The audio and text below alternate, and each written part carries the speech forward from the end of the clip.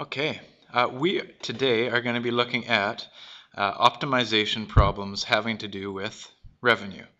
Again, we looked at last time, or in the last lesson, that optimization is to maximize or minimize a specific characteristic. In this case, we're going to be optimizing revenue. Revenue, as we know, is the cost of an item times how many you sell. So for example, if Starbucks sells pumpkin spice lattes for $4, if they sell 20 of them, they make $80 in revenue. So let's look at a specific example. This particular example is looking at a computer program. And here's how the question reads. It says, if a computer program costs $20, 300 students will buy it. For every $5 price increase, 30 fewer students will buy the program. What price will maximize the revenue, and what is the maximum revenue? So, for example, just before we get into this problem, they have all sorts of possible revenues. One would be at a cost of $20. It says they would sell 300. So that revenue would be a total of $6,000. If they decreased it by $5, so let's say to $15, or sorry, for every $5 increase. If they increased it by $5, let's say to $25, 30 fewer students, which would be 270 students, would buy the program, and their revenue would be $6,750. You could do this as long as you wanted to, but this is the concept of the problem. At some point, they're going to charge so much for the program that they would not be able to sell any whatsoever. Okay, so that's the basis of the program. What we can do here is actually set up a quadratic function to solve for what the maximum revenue and cost will be. Here's how. We use the basic premise that revenue equals the cost of the item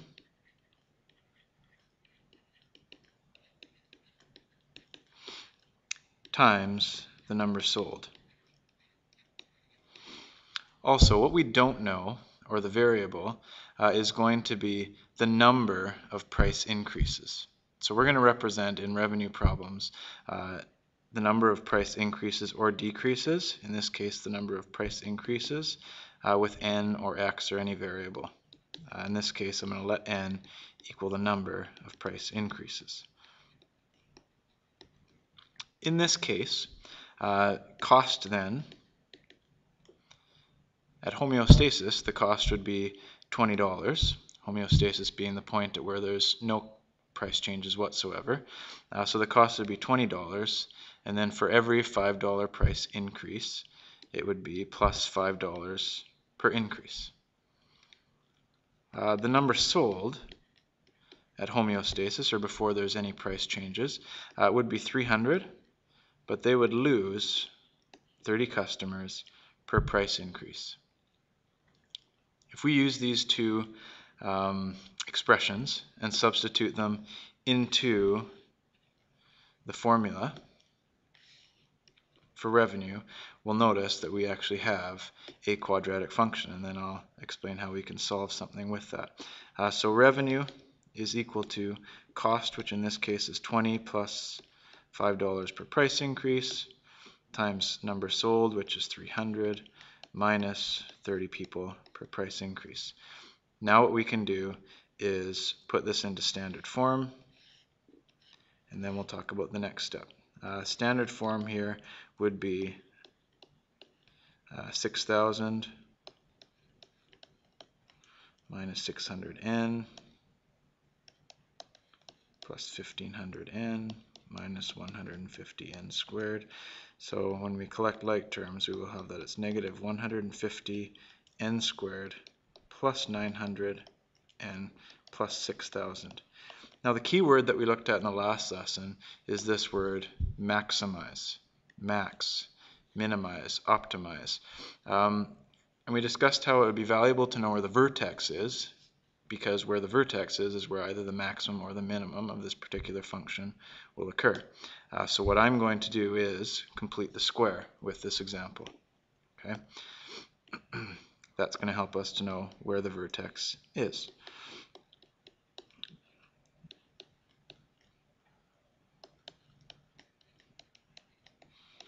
We've looked at completing the square in previous lessons.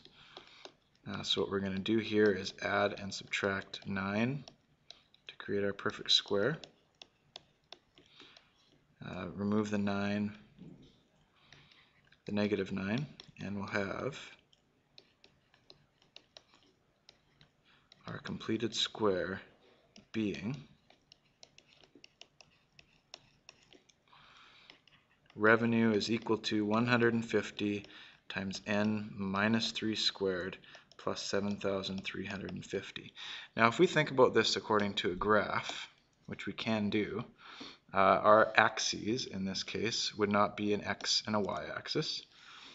They've been replaced with a revenue axis and a number of price increases axis. The vertex of this point is n is equal to 3.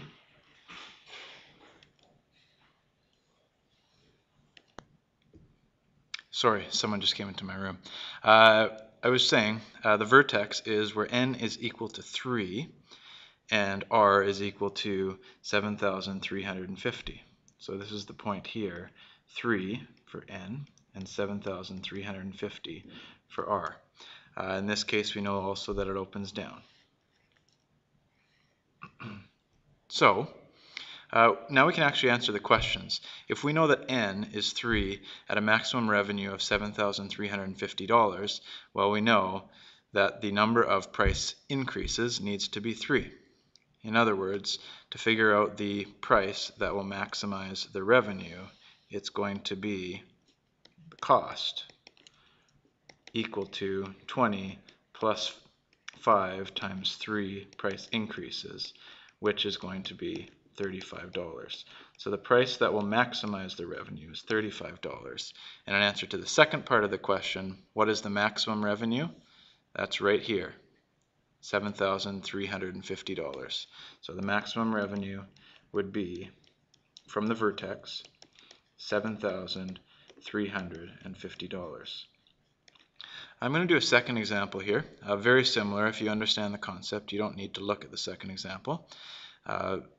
But just a slight difference has to do with the fact that n is going to equal the number of price decreases instead of the number of price increases. There's a few other small differences, but same idea. We're going to look at Perfect Fabs selling cloth. So as we know, revenue is equal to cost times number sold. In this particular case,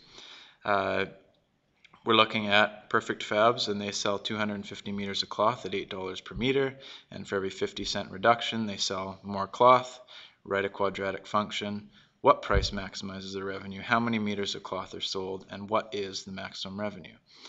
So in this case, we're going to again let n equal the number of price decreases.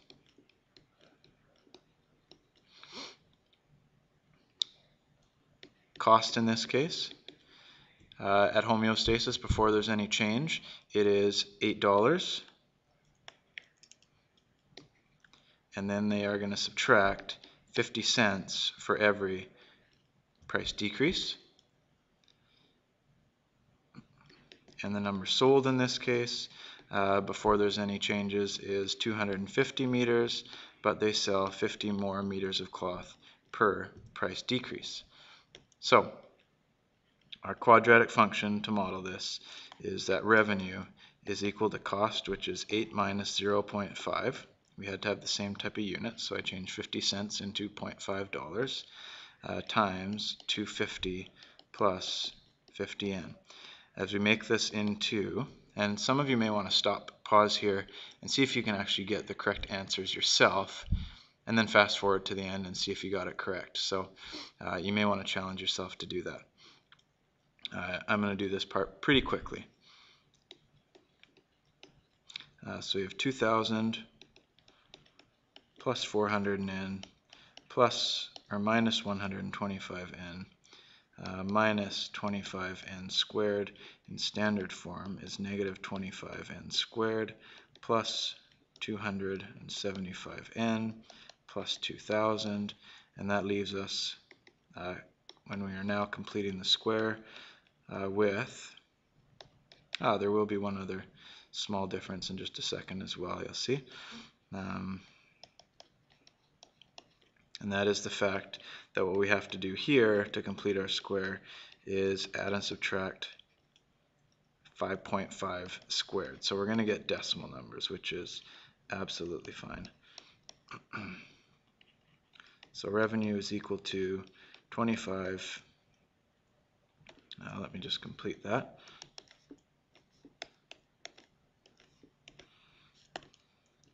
This will be 30.25, 30.25.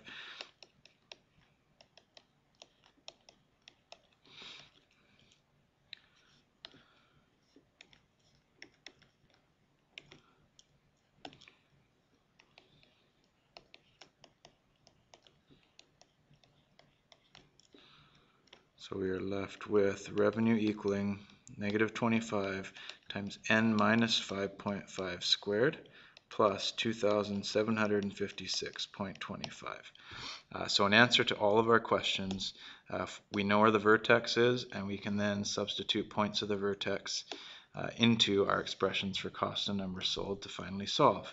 So we have revenue and n. In this particular case, our value for n is 5.5, and our value for revenue is 2,756.25, and it opens once again down.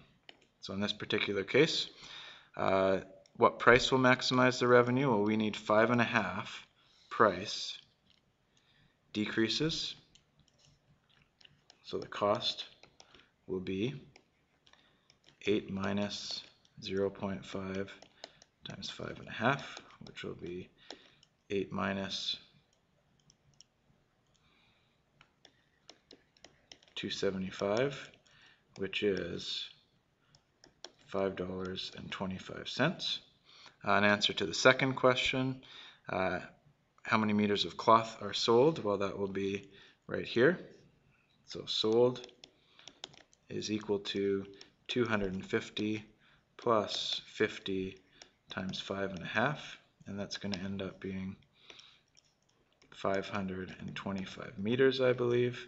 And finally, the maximum revenue is already there for us. So the maximum revenue will be $2,756.25. Just to confirm that, let me multiply the cost times the number sold, and we should get the revenue. $5.25 times 525 equals the revenue. Okay, so that is that problem.